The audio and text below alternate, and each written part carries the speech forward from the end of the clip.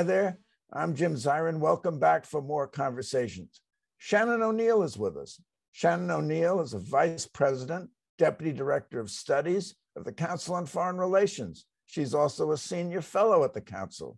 She's written a fascinating article for Foreign Affairs magazine on the stretch out in the supply chain. Why are we seeing empty supermarket shelves? Why do we see runaway inflation? Shannon O'Neil will tell us, is it all COVID or is it something else? We are very much pleased to welcome Shannon O'Neil to the program. Shannon, welcome back. We're delighted to have you back on the show. And everybody is talking about your article in Foreign Affairs on the stretch out in the supply chain. In fact, everyone's talking about the stretch out in the supply chain and the inflation and the tanking of the stock market. Now, your beat has classically been South America.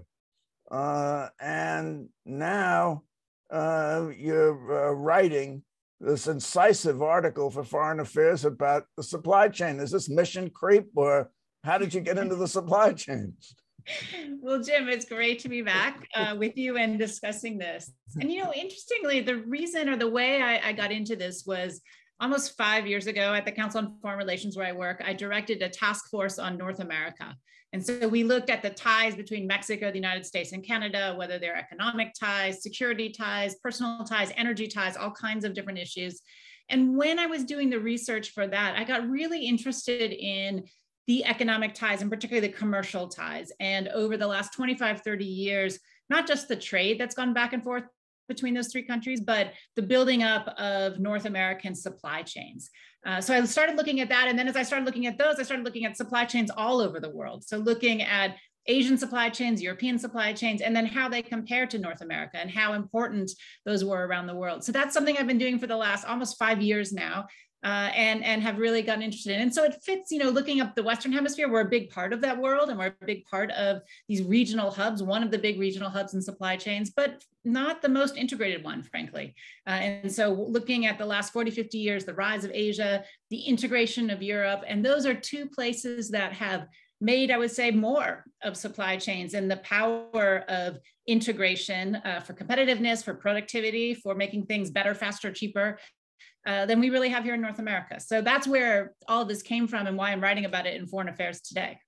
Yes. So the last 5 years, if I can remember back that far, the supermarket shelves were filled with produce and other products that I wanted to buy, anyone wanted to buy, and the food was affordable. And now we seem to have gone into a tailspin. Now, what's happened? So over these last 2 years of COVID, we have seen a set of COVID. COVID is what happened. COVID is part of what happened, not just part of what happened. Part of what's happened, right? Part of what happened. So tell us what is accounted for by COVID and what's accounted for by anything else. Right. So we have seen sort of three different kinds of shocks. We've seen supply shocks. So factories shut down, people didn't go to work because they were sick or unable to go, borders closed and the like. We have seen transportation shocks, right? We see this where things aren't moving around, ports get closed, passenger flights aren't flying, and lots of stuff used to go in the bottom of those passenger planes along with your luggage, used to go all sorts of freight and cargo. And so when there's fewer of them in the air, there's less going back and forth across oceans. We've seen lots of shocks on that, but I would say the biggest shock, particularly over this last year, that worries you in those supermarkets and you know, as you were trying to, you know, buy presents over the holidays and the like, is the demand shock. And an interesting aspect of this COVID, the COVID, not recession, but the COVID sort of surge of the last year has been that as people went home and sat at their computers, they bought a lot of stuff, and particularly Americans. So over this last year, Americans have bought almost $1 trillion more worth of goods, all kinds of goods, computers and clothing and construction materials and electronics and the like, but almost $1 trillion more than they bought in 2019 before we'd ever heard of COVID. And part of the challenge for supply chains is trying to move $1 trillion more worth of goods through US supply chains that, you know, would have been strained under the best of times. And because of the supply shocks, the transportation shocks, it's not the best of times here in the United States. So were Americans buying over the internet? If they had worried about COVID, they wouldn't have gone to the supermarket, and they wouldn't have gone to specialty stores, which will probably close anyway. So how are they buying, and what are they buying? Yeah, a big surge was e-commerce. So people were buying online. People were still going to stores. So as you say, there's fewer of them around than there were. Lots closed during the depths of the recession. But people moved. One, they moved from buying services to buying goods. So they stopped going out to dinner or to movies or taking vacations, and they ended up buying products. And then they ended up buying particular products. Some were to adjust to life, more in your homes or in your apartments. So they started buying, new computers and smartphones and the like. They changed, their business suits, though you look very nice in your full tie. Lots of people instead bought, leisure wear and things that they could wear around. Many people bought things for their homes because they're spending more time in their homes. So all kinds of refrigerators and other kinds of appliances, lots of construction materials because they're building an addition or fixing things up. Those things became in shorter supply. And so what we saw was what had once been bought experiences and services became buying physical goods. We saw a big shift from physical stores to online, at least a good part of it.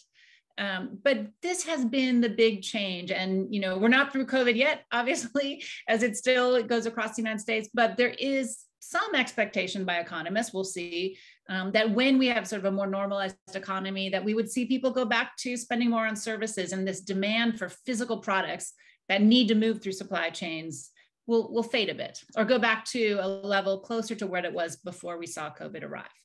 Well, a lot of those people who were at home weren't employed.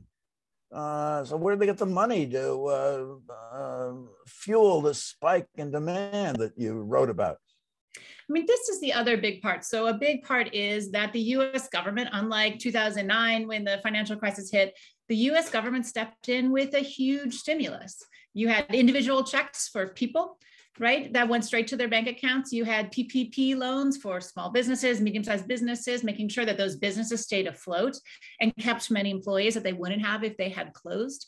So you've had a huge stimulus that hit. So actually the average worker, the average American has a few $100s more in their savings account than they did before COVID, in part because of the support of the US government during these very tough times.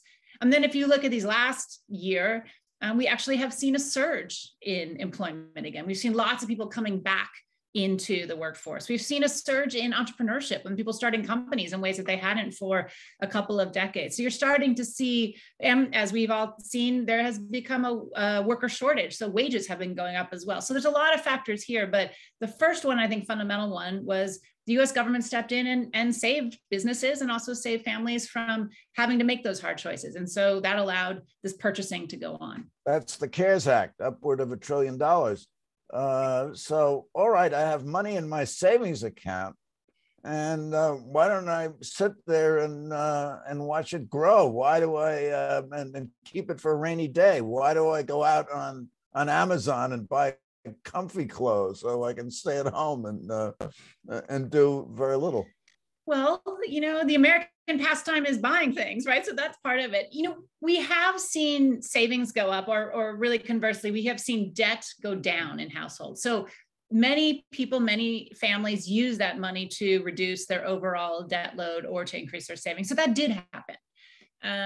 We have also seen some people needed to buy things for their new job. So, the new computer that you needed or schools needed for kids that were working remotely, those actually were purchases that were really necessary given the change in the way we were working or the way we were going to school.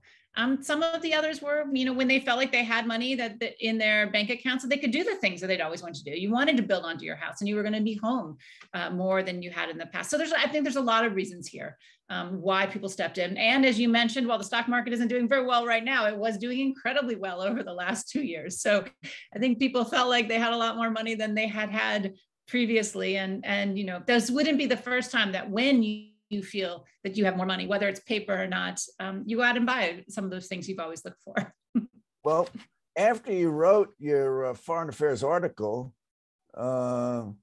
China, and when you talk about the global economy, you always wind up talking about China. which is the home to about 1/3 of global manufacturing, announced that they were at least limiting their 4 largest ports, that there would be COVID lockdowns or limited COVID lockdowns at Shanghai, Shenzhen, Dalian, and Tianjin, and narrowly targeted lockdowns, which may be expanded. Now, if they expand those, it would have a profound effect on the global economy, and that would be due to COVID, indeed due to Omicron, which they say is going to be behind us soon, and where the impact on health does not seem to be so great. So if you look back at 2021, to me, the biggest factor causing supply chain snarls was demand and this huge increase in demand. As you look at 2022, I think one of the biggest challenges is going to be the supply constraints, and particularly China. So China did shut down significantly in those very first couple of months of COVID, when you look back at March 2022 and in that spring. But then they really opened back up. And as you mentioned, last year we saw China's trade with the world increase by almost 1/3. It really was this manufacturing powerhouse that serviced all of the US, Europeans, and other people around the world who were buying so many things. Now, as we look at the beginning of this year, we have Omicron, which, for China, which has had this zero COVID policy. They're not just trying to manage it, they're trying to get rid of it or stop it. There's also questions about whether the Chinese vaccine actually works against Omicron. It's not an mRNA vaccine, it's an old school vaccine. And there's questions about whether it's effective against the disease. So there's a real question there. And so we have seen China close the ports you mentioned. We've seen them close factories. We've seen them stop people from moving around the country, and that has begun to hit supply. So we've seen apparel makers shutting their factories. Volkswagen and Toyota both said that some of their factories have been shut down because of where they're located and the challenges there in terms of the disease spreading. There's a real question about whether migrant workers who fill a lot of these factories will be able to come and go. It's almost Chinese Lunar New Year, and usually they go back to their families and come back. There's a real question about whether they would be able to return to the factories. That too would put a supply challenge on. And we've seen China really shut down travel in and out of the country. There's lots of stories of Vietnamese vegetables that aren't able to come across the border into China. And most of the international flights have been canceled, particularly between China and the United States, Europe, and other places. So all of this, to me, suggests as we look over the next few months, we'll see a real supply challenge and constraint here, as well as transportation shocks when the ports close and the like, that will continue to lead to these snarls in supply chains that we've seen over the last couple of years. What about the darling of high-tech industry, semiconductors? What's changed with semiconductors since COVID? This is in part the challenge here, and this has to do with COVID and the real demand for semiconductors. Everybody wanted a new laptop, and everybody wanted a new computer, and lots of people wanted new cars and all kinds of stuff that semiconductors are part of.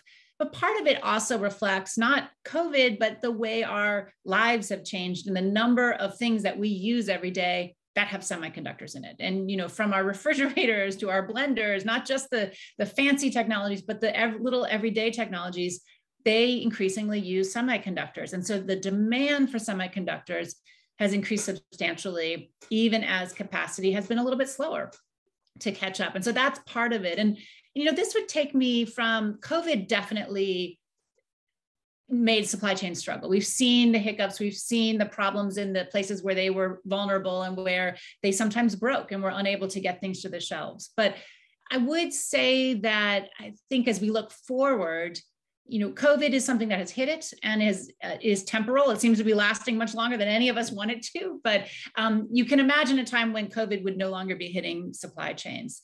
And there, I think it's other issues that are going to matter. And so we're not out of the woods. We're going to start seeing challenges to supply chains, and semiconductors are a perfect example, because I think the number one biggest challenge for supply chains in the medium to long term is government policies and how governments shape the incentives and sometimes the punishments for where you put your manufacturing or where you source parts from or where you sell things to. And semiconductors as this input to almost everything that we use today, or anything that has any technology, We see very concentrated locations today. Taiwan is the center of all of this and produces the vast majority of semiconductors. And we also see a huge amount of government policy and intervention to try to bring supply chains home, to make sure, particularly in semiconductors. So we see the United States talking about a CHIPS Act where it invests over $50 billion to have more supply chain places that fabricate supply chains, make supply chains here in the United States. Europe is talking about a similar one. Israel is talking about it. Japan. Everybody wants to have their own semiconductor making facilities and production facilities. And so that is all about government policy. And so as we look at that supply chain in the future, like many others, what governments decide to do will probably be a bigger decision making or part of the decision making process than just the supply and demand that's out there in the market.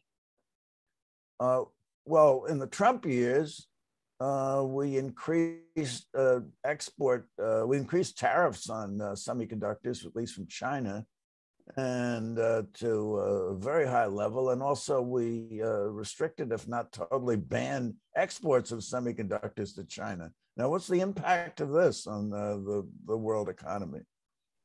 We did. So you see that semiconductors has been an industry that has always been, the governments have always been involved. And so, Taiwan, South Korea, China, even the United States, for decades, we've seen a lot of government subsidies or tax breaks or other kinds of things to bring semiconductor manufacturing or research and development home.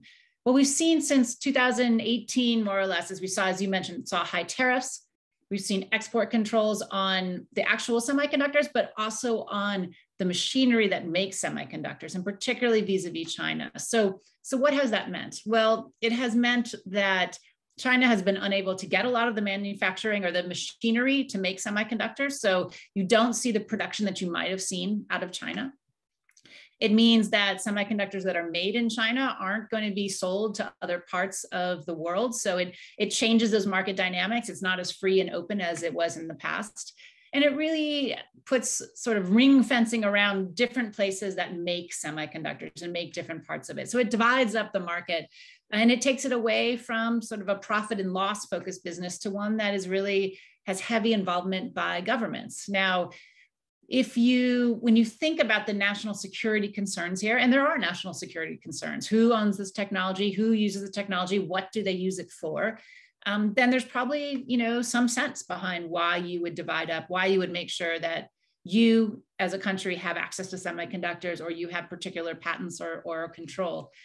But if you actually want to make sure there's semiconductors that go into all the cars that we want to buy, or you want to stop these supply chain snarls, these prohibitions on selling to particular countries or trading with particular countries in this very fundamental part of most electronics makes it really difficult and adds to the difficulties of getting things. So this is one area, and what you are seeing is governments interested not just in semiconductors but a whole host of technologies and a whole host of products where they want to get involved and bring it home, reshore or nearshore.